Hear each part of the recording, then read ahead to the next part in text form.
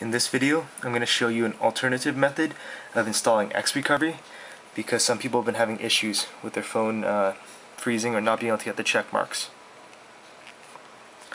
So to start off, on your phone, it has to be rooted and you have to have Super User and BusyBox, which I've included in the zip file.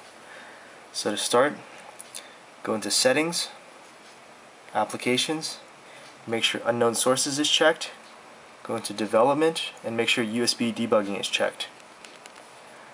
Connect your phone. Before you do that, on your computer, you have to have Update Service and PC Companion installed, or else your computer will not recognize the phone in USB Debugging Mode. So make sure those are installed. Download the files and extract them all. And open up OpenMe, which will have a list of commands. Again, your phone has to be rooted.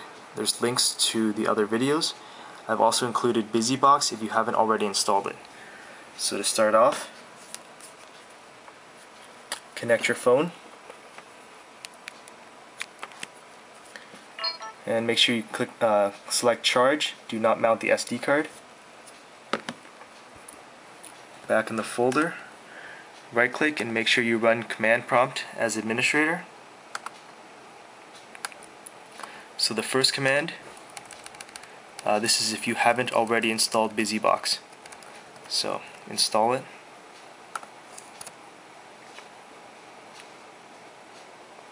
On your phone, you'll see BusyBox just appeared, and make sure it's already installed and rooted. So make sure you allow.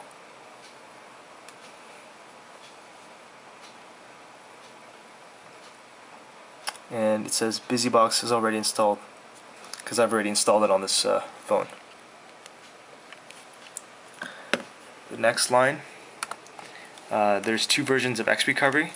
So if you install one version and it doesn't work, then just uninstall it and install the other version. So we're going to install the first version, version A. And on your phone, you'll now have xRecovery. If you don't know how to uninstall an application, it's going into Settings, Applications, Manage, and there's the xRecovery installer, and you can just uninstall it if that doesn't work. So once you've installed it, you're going to run the next command, shell. And for this next command, you're going to get a pop-up on your phone. So make sure your phone is on and ready to receive commands. So when you type the commands SU, when you press enter, you're going to get a pop-up, and make sure you allow. If you go into Super User, you'll see there's a new unknown, and that's your computer sending commands to your phone. The next command here is to make the system files writable so you can install xRecovery. So right click, paste, and that's it, you're done. Control C to exit. So now on your phone, start xRecovery, click install. You're going to get a Super User request, click allow, and you should get all the check marks. And that's how you install xRecovery. So unplug. I'm just going to pull the battery, it's quicker.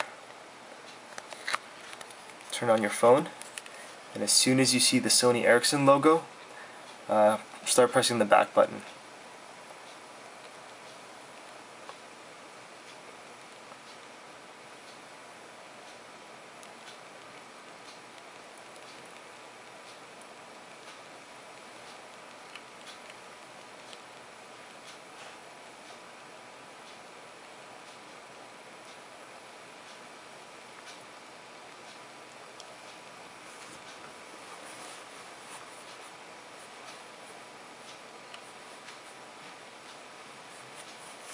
There you go.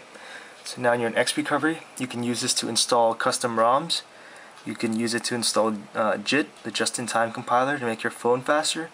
and you can do other things, advanced options like formatting and stuff. Be very careful with XRecovery because you can really mess up your phone and you'll have to flash again. So before you do anything, make sure you back things up. And that's how you, this is the other method of installing XRecovery.